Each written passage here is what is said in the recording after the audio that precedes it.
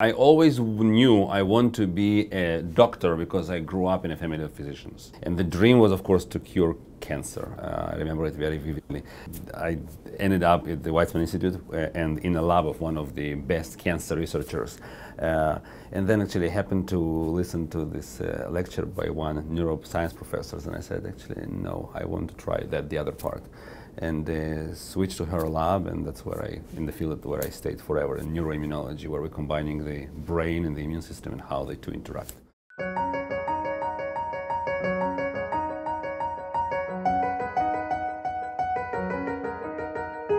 I was trained at the Weizmann Institute of Science in Israel, and I did my PhD there, a pretty short postdoc, and then I came to the University of Virginia in 2007.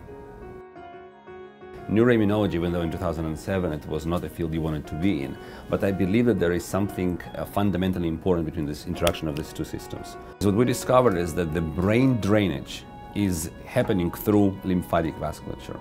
Nothing unique about the brain, therefore, as compared to any other organ. All other organs are being drained by lymphatic vasculature into the lymph nodes. Same happens with the brain. It's just in the brain, because brain is really a very unique organ, the location of the vessels is not within the brain, but in the periphery of the brain. But otherwise, the biological drainage from the brain or from the liver is happening through the exact same system.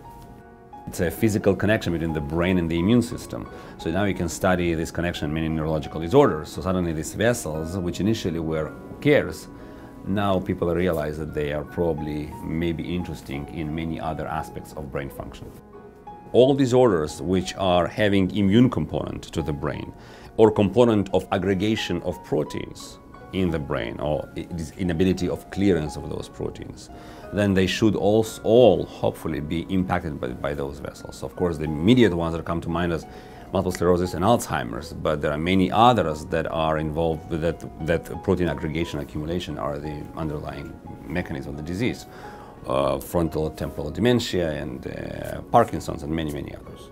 He had discovered these lymphatic vessels, and it was a huge implications on the disease or disorder that both of my kids are suffering from. Psychiatric illness was supposed to be separate from physical illness. So when I found that he had discovered them, it was just incredibly exciting. In science, sometimes, there is a dogma and everybody agrees to that. People just live with it because it's not like everybody is studying how immune cells get out of the brain. Most people don't really care about it, but we cared. We saw some cells in some vessels and we said, well, what could this be? There's no blood vessels, so what would it be?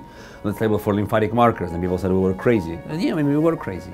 So, but we labeled them, and we were right.